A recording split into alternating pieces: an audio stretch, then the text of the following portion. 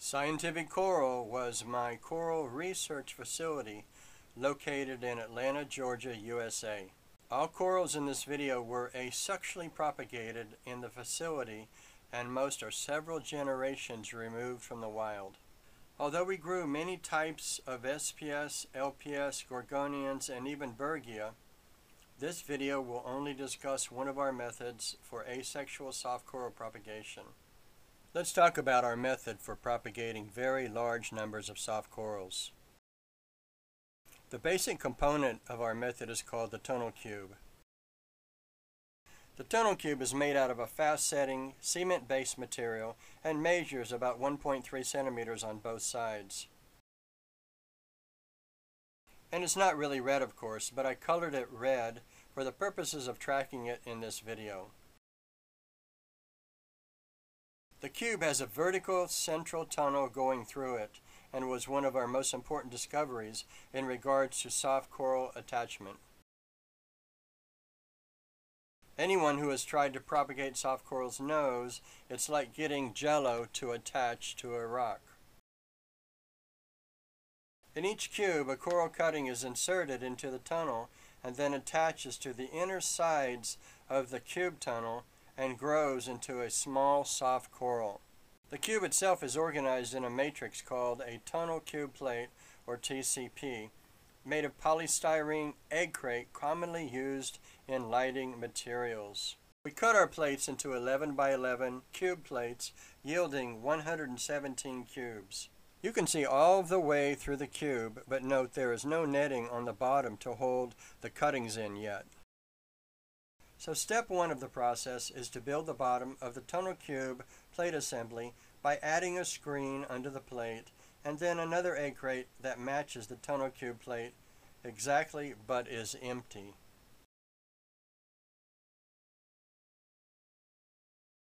Now when we zoom in a little, you can see the same red cube in cross section. The bottom screen is made of common fiberglass screening like you see in a window screen. The purpose of the screening is to retain the coral cutting while allowing water and oxygen to pass through from the top and bottom, and very importantly, not creating any dead zones that could cause tissue necrosis leading to coral cutting death. The purpose of the lower egg crate is to isolate each individual cell so the coral cuttings can't move to a different cell, while also allowing free flow of water and oxygen from below. Once you have these three components in place, attach rubber bands along each side to temporarily hold them in place. Step 2 is filling each hole in the tunnel cube plate using a turkey baster. It's a very fast, efficient way to fill in the holes. Filling in a tray of 117 tunnel cubes takes about a minute. Step 3 is to cover the tunnel cube plate assembly first with a netting and then another empty egg crate. It's important to align the top egg crate with the other two to allow maximum lighting, water flow, and oxygen from above and below, and keep the cuttings from moving to other cubes.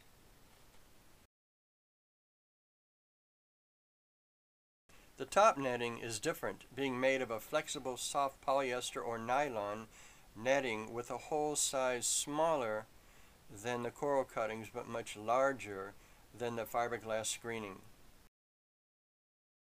Its only purpose is to keep the coral cuttings in the tunnel. Once this is complete, you should rubber band every cube on all four sides along the lines of the egg crates. So using about 20 rubber bands will provide a band on all four sides of every cube. It sounds like a lot of work, but actually you can do it very quickly. When we first tried this tunnel cube method, we expected the corals to attach to the bottom netting only. What we found was they would attach to both the bottom and the side, or just the side of the tunnel. If you allow the soft coral cuttings enough time to attach, then later when you remove the bottom netting, they will remain firmly attached to the tunnel cube. This is an exploded view of the tunnel cube plate assembly that we just made. Step 4 is placing the tunnel cube plate assembly into your system and allowing time for the coral cuttings to attach. Here is one of our systems with many tunnel cube plates waiting for attachment. In the bottom left, you can see a plate that has had the top netting and egg crate removed, and the corals just starting to grow out, one per cube. You can see how this is a very efficient use of space. Here you can see about 25 tunnel cube plates, each holding 117 corals, for a total of about 2,925 starter corals in this image alone. It's important to put the tunnel cube plates in a low current environment, allowing the cuttings to settle to the bottom of the tunnels and not be disturbed, but to receive light, water, and oxygen as they attach. It's also essential to put the tunnel cube plates in a detritus-free system. Detritus will quickly clog the bottom netting, resulting in a high mortality rate. We use very shallow tanks, about 30 centimeters or less in depth, with bare bottoms. An external tank directly below it contains live rock, skimmers, reactors, and filters to maintain the water quality. And suspend the plates on a framework above the bottom so when you move one it doesn't stir up detritus. Probably it's best to use artificial salt water or heavily filtered natural seawater in a closed system to avoid problems with detritus. Step 5 is removing the top egg crate and top netting, and it should look something like this. Leave the bottom netting and egg crate on until attachment is well established. There is no need to remove the bottom netting and plate prematurely, as the corals can start their grow-out period with them still attached. Here is a good example of cubes you can still see, circled in red, that have been removed from the tunnel cube plate and inserted into artificial rocks. We use a non-toxic proprietary cement-based mixture that seems to be safe for all corals and sets up quickly. You can clearly see the outline of the original cubes here and how they have been inserted into the rocks. And here is a batch that has grown out more. Once the artificial rocks are in your system for a while, they become indiscernible from wild-caught rocks. This is the same type of rock you saw in the previous slide. It is a key system comprised of a top rock and an attached solid cube or key underneath it. The key fits into the egg crate plate and is used for organization or shipping of the corals on the plate. It's a very effective method for managing the corals. It's all poured together as one unit. And here is a picture of an actual rock with a key.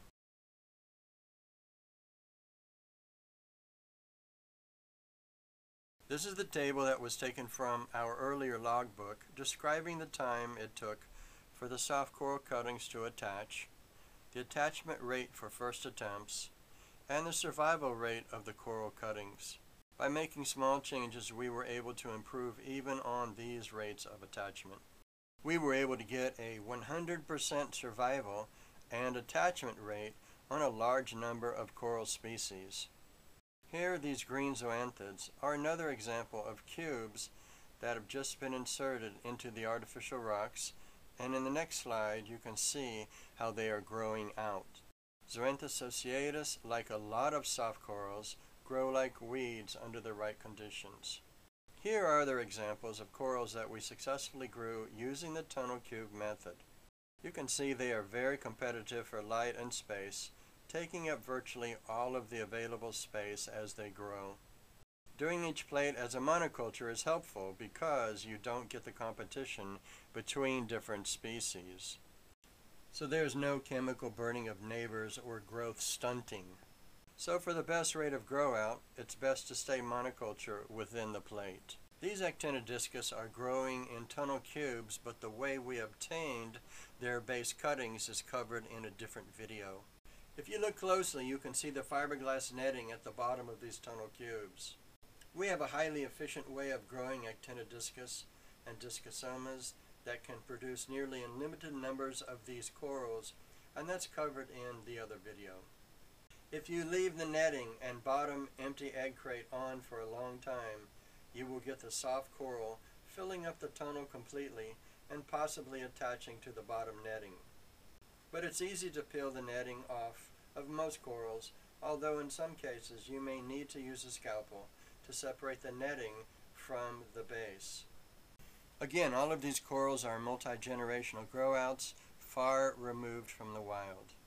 We found that when trimming sarcophytans that you should just remove the capitulum, like a spare tire, leaving the capitulum over the stalk in place.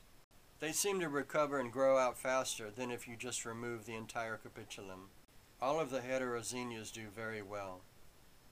This is a rock with a female cube that will receive the tunnel cube.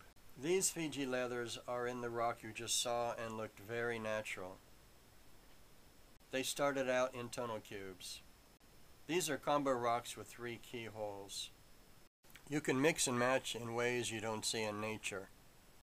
You can arrange them aesthetically, but you need to make sure they are compatible, of course. I usually choose 2 corals that encrust the rock and 1 coral that grows up above it. Most soft corals seem to be compatible with all of the others as long as they aren't constantly touching. Note the colors of the egg crate, in this case blue.